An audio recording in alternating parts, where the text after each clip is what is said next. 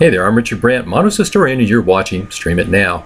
New in June on Netflix, Jean-Claude Van Damme and Scott Adkins in Assassination Games, the Bollywood drama B.A. Pass, the Thai crime thriller Bad Genius.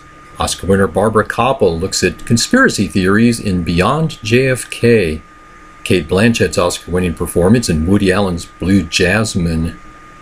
A prize winner Tribeca, the dance documentary Bobby Jean. The creepy doll movie, The Boy. Let Tom Arnold take the wheel in Carpool. The witchy thriller, The Covenant. Take Leo, Matt, Mark, and Jack. A plot borrowed from a Hong Kong cops and robbers thriller. Throw in a touch of the Whitey Bulger story, and what have you got? Well, I don't know what you've got, but Marty's got an Oscar for The Departed. Just in time for the holidays, George Balanchine's The Nutcracker. Just a reminder, this is what a real Nobel Peace Prize winner looks like. He named me Malala. Ryan Reynolds and Amy Smart are just friends. Kurt Russell in the true story of the 1980 U.S. Olympic hockey team, Miracle. Nicolas Cage in the possibly less than entirely true story, National Treasure. In Natsamrat, a Shakespearean actor retires and steps down into his own personal family tragedy. Even Adam West got good notices for Michael Tolkien's 90s satire, The New Age. Michael Cera and Kat Dennings in Nick and Nora's Infinite Playlist. Edie Falco in Outside In.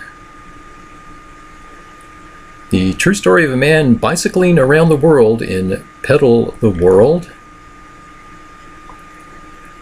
Did you even know whatever happened to The Prince and Me parts 2 and 3? Well, here's part 4, The Prince and Me for the Elephant Adventure. Al Pacino and Robert De Niro co-star in Righteous Kill. Jennifer Aniston and Kevin Costner acting out perhaps a fictional drama in Rumor Has It. John Cusack in a sci-fi thriller Singularity. Angelina Jolie in the thriller Taking Lives. The Read the Fine Print documentary Terms and Conditions May Apply. Juliette Lewis in That Night. And a movie that apparently spent an entire day away from Netflix before being renewed for June, the thriller Would You Rather.